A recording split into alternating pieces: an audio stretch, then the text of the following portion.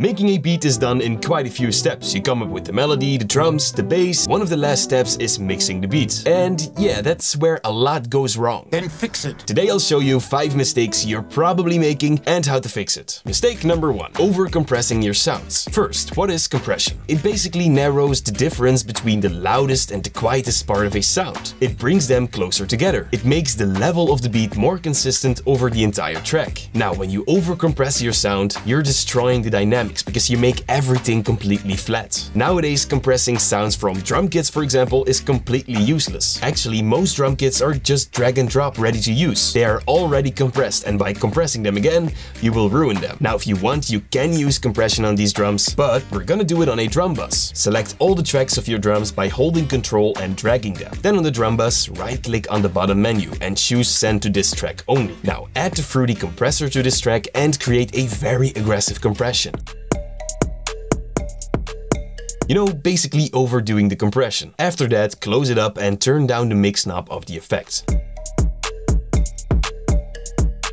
We're gonna use this control to glue the drums together. This is called parallel compression, by the way. Mistake number 2. Stop using reverb incorrectly. I know, it sounds really nice, but you can completely destroy the dynamics of your mix. That is because your mix have peaks and lows, but when you add reverb to it, it will fill up the gaps and differences in between these peaks, which will again make it sound flat. But don't worry, there's a way to use reverb without killing the mix. Simply sidechain the reverb with your drums. To do that, use a drum bus for this like we did before. Select the mixer track and open up Fruity Peak Controller. Then go to the melody track and open up Fruity Reverb. Once you have them both open, increase the wet slider to 100%. Now right-click it and choose Link to Controller. Then set it to Peak Control Peak, since that's what we're gonna use. Then set the mapping formula to inverted, and once you got that, click on Accept. Now you can just use the bass controller to adjust the amount of sidechaining that happens when the drums play.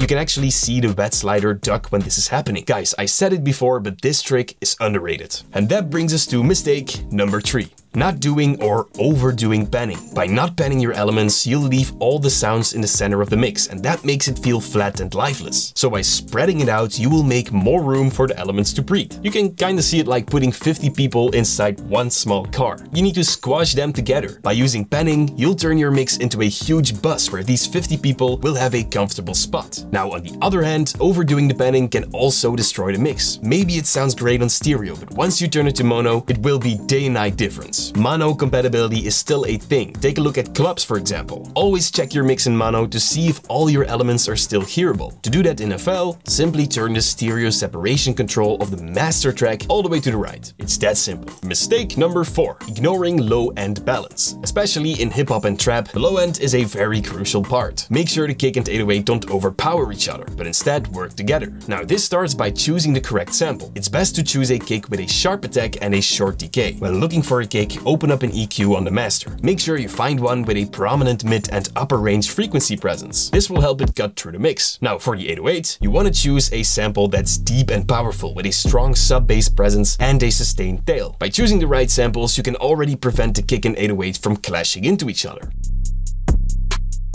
Now, of course, there's still a lot of low end in the kick, and if played together with the 808, it will still sound overpowered. Now, there is a way we can fix this. We're gonna make the 808 duck every time that the kick plays. In other words, sidechaining. Select the mixer track with the kick and right-click the menu on the 808 track. Then choose sidechain to this track. With the 808 track selected, open up a limiter in the effects rack. Once it's open, go to compressor. On the right side, you can select the kick because we sent it to the 808 track earlier. Now, increase the ratio all the way to the right. Then increase the attack just a little bit and decrease the release. Now turn down the threshold all the way to the left. Then let the music play and slowly increase the threshold again until the kick and 808 sound natural.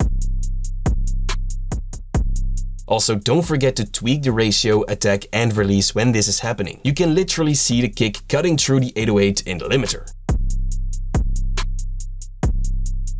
This technique will fix a lot of low-end issues. Mistake number 5. Mixing in solo mode. Don't mix every track separately. Always listen to the entire arrangement when making adjustments. In the end, this is what the listeners will hear. However, when you're leveling the mix, you can start with enabling one sound and then add another one. You can keep doing that until you have every mixer track leveled. Then simply listen again and adjust where needed. So, speaking of leveling a mix, it's time to actually start mixing a beat. And you can do that by clicking the video right here, where you can follow along. Goodbye.